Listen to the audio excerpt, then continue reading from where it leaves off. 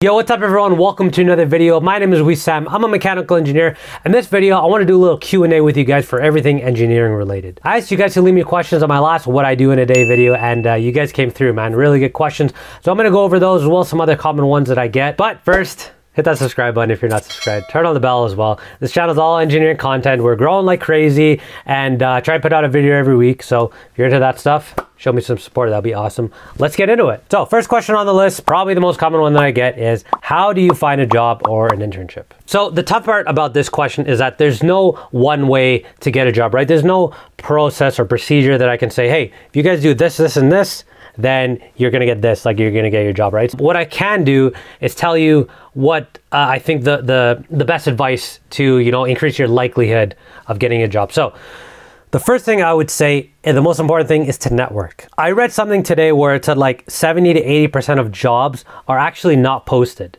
And I was blown away. Make these connections through your schooling. Schooling is amazing. College is amazing. You're never going to have another social hub with this many potential friends, colleagues, connections, employers, even make connections like develop relationships with your professors, right? I preach this because it's something that I never did.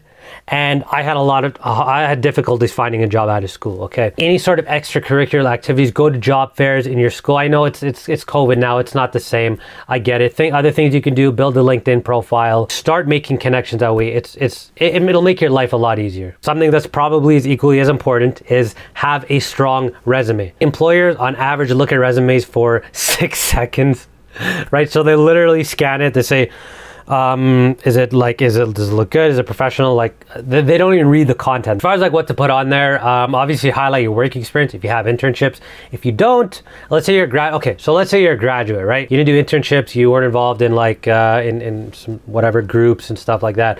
Highlight your school projects, right? You should have done probably 3 or 4 group projects.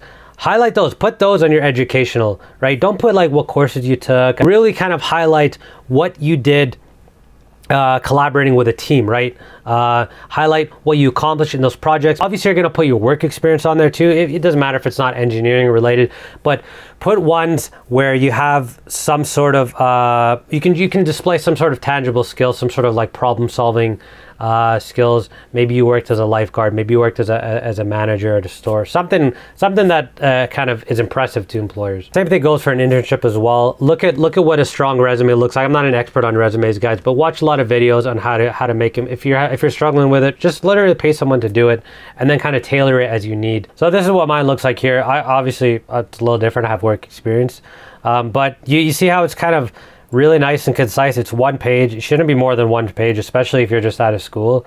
There's no need for it to be more than 1 page, but you see how it's kind of all like, I paid someone to do this because of this. Don't give up. You got to be persistent. You got to be persistent. You got to follow up with your employers. This last job, I 3 or 4 times I sent them emails. Okay, got to be persistent. Keep following up with people.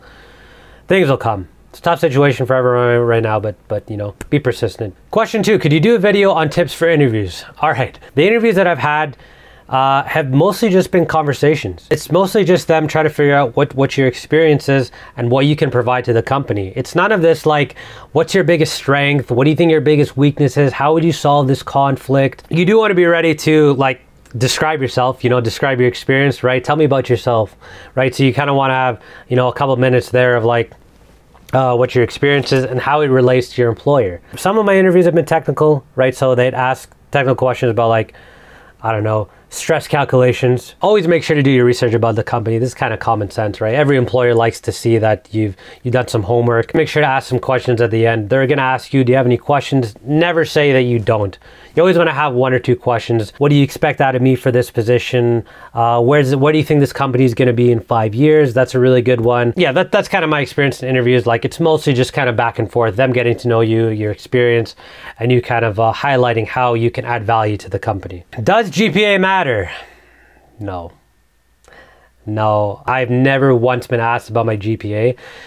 First of all, don't put it on your resume if it's not like at least a 3, maybe even like a 3.4. Don't even bother putting it on there. The unfortunate truth, and I say unfortunate because you're taught in school that if you get good grades, you're gonna get a good job. It's completely the opposite in the real world. Employers, the first thing they look for is your work experience. So the reason why I'm so hell-bent on getting internships is because that's what employers want to see.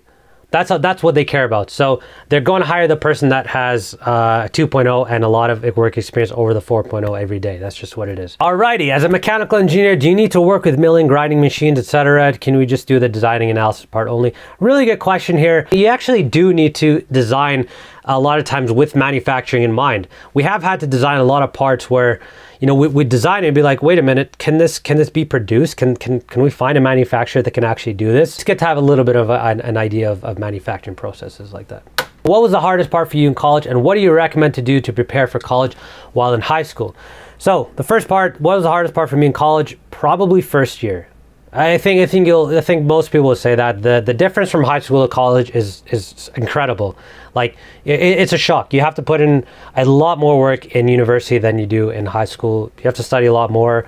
Classes are a lot bigger. You don't have sort of a personal like relationship with your teacher. Like it's just very different. So yeah, be ready to put in a lot more work. And then second thing is what to prepare for if you're in high school. Okay, so get good grades. Just really focus on the sciences, on math and calculus, and take those as well. Look, you're going to learn pretty much all your coursework in university. So I wouldn't worry about having to do like extra work. You don't need to do any of that, but just focus on the maths and the sciences and do well in them to prepare yourself. How fast did I find a job after graduation? It took me around 5 months, to be honest. Yeah, I wasn't, but again, like I said before, wasn't networking, didn't have any previous experience. I traveled after I was done school, so and then I had surgery, so I really didn't start applying for a few months, and then after that, it took me around 5 months to get my job. Am I married? No. What are all the things that you wish you could have learned during your college days? Networking. Straight up, I wish I made better friends. I wish I made more connections. Like I said, universities, it's a special place, man. Like you're never gonna have this many people that you can potentially make relationships with. So yeah, that's one thing that I regret. What if by the time you get to the job, you've already forgotten most of the stuff you learned? I've heard this one a few times. Don't worry about it, guys. Okay, your employer is not expecting you to remember everything. You shouldn't be expected to remember. I mean, yeah, I 7-8 years ago I graduated, right? I don't remember probably 90% of the stuff that I learned, but you relearn it. You learn on the job. So much of the learning is on the job. I learn about theory all the time at my work. That's kind of expected. I wouldn't worry about that. What company do I work for? Don't really want to get into that. It's not super important, to be honest, but it's a small startup company. We're trying to develop a hypersonic air breathing engine. Do you think mechie is a better choice than electrical? It's not a question I can answer, guys, because this comes out of personal preference, right? I took mechie because I loved the work. I knew right when I took high school physics and they started learning about projectile motion and stuff, I was like, this is for me. This is what I love. Now, what I will say is you should stick to one of the 4 main disciplines. That's electrical, mechanical, civil, and software. Okay, not chemical, because what I found with chemical is that there's actually not enough jobs for the amount of graduates that they turn out. There's just not enough jobs out there. Yeah, take one of those 4 main disciplines and really just choose it based on what you enjoy. That's my advice. I think I'll end it there, guys. Thank you for all the questions. Make sure to subscribe if you're not subscribed. What are you doing if you're not subscribed? Come on now. Leave me any comments, any questions that I didn't get to. I'll get to them. Make sure to get to them. But yeah, thank you guys for watching, and we're out. See you next time.